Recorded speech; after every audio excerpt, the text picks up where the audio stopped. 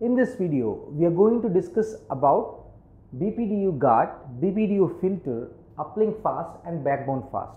So, as we learned that the port fast will disable the STP on the switches. But the port fast switch port will receive the BPDUs on it or listen to the BPDUs which it receives. So, to overcome that, you can clearly see here, to guard against that situation, Cisco provides BPDUGuard and BPDU filter features here. So, if you see BPDUGuard, if a switch is plugged into a switch port configured on a port fast, then it could change the STP topology without giving information to the administrator, and could even bring down the network without informing or intimating the network administrator. So, this is the feature of the BPDUGuard here. So, coming to BPDU filter, when BPDU filter is configured on switch port which has the port fast configured on it, it will cause the port to lose the port fast status if BPDU is received on its port here. So, this is the feature of BPDU filter. So, what its function here is, it will cause the port to lose the port fast status if BPDU received on it. So, this is how the function of BPDU filter works.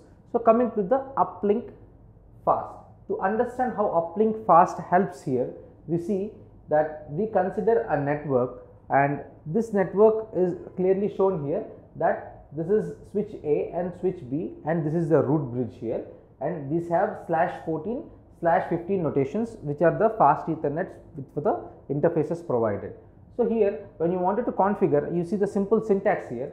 If you see here, switch B shows spanning tree VLAN 5. So, it will show the spanning tree available on the VLAN 5 network. You see VLAN 0005, spanning tree is enabled as a protocol IEEE, and this is the root ID. That means root ID in the sense it is a root bridge here for the switch B, and you see the information available clearly.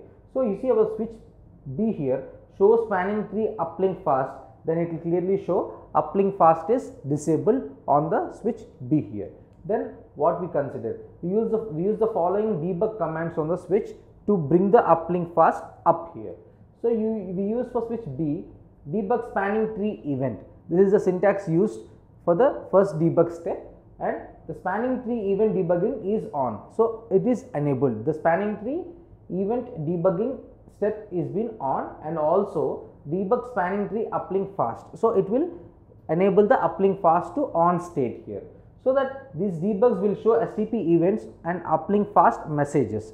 So, uplink fast messages and debugging events are now enabled, so that they will show the warning messages or the messages on the CLI interface for us. So, if you see switch B, when you enter shutdown, then you have all these details about the VLAN, new port, and about the fast Ethernet interface, and also removing previous route.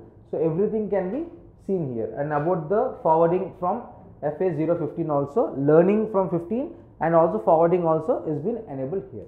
So, this is how you can see that the FA0/15 to transition to forwarding time is 30 seconds is been noted here. That means it takes 30 seconds for time for transition to forwarding from the fast Ethernet 0/15. And also let us enable uplink fast on switch B and repeat the process again. So, you see here switch B spanning tree uplink fast, then this will give you an information about spanning tree on VLAN 5.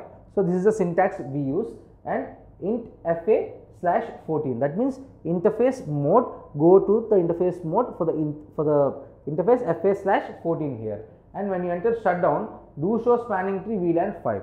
So, it will show the information of the spanning tree VLAN 5 here. So, this is about the uplink fast here.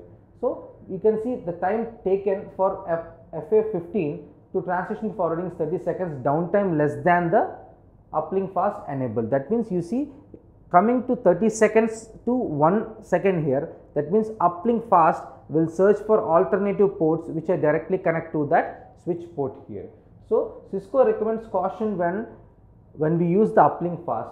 So, you should enable it only on switches that have blocked ports. That means when a directly connected link is connected to a port, then which are blocked ports, then this uplink fast will search for the blocked ports as an alternative ports here. So, this is about the uplink fast and enabling uplink fast on the switches here.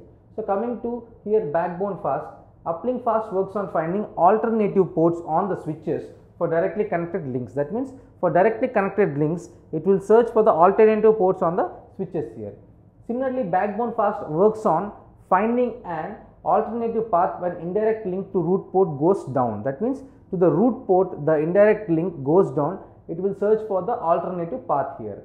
If switch closes connections to switch A, then it will advertise itself that as the root bridge to switch D. That means if you see A, B, C, D are available, then if switch A loses the switch connection, then it will advertise itself as a root bridge to switch D here. That means switch D will come to know that it will compare with the previous information available with switch D, and it will compare and come to know that the switch A connection is lost, so that it will update the information, and for the next time if any connection went down, then here it's clearly that the information is compared and it will be learnt from that information.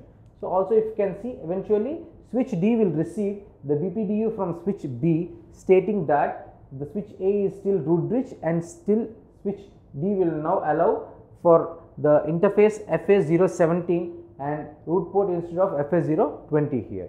And also you can see that the spanning tree backbone command can be used here.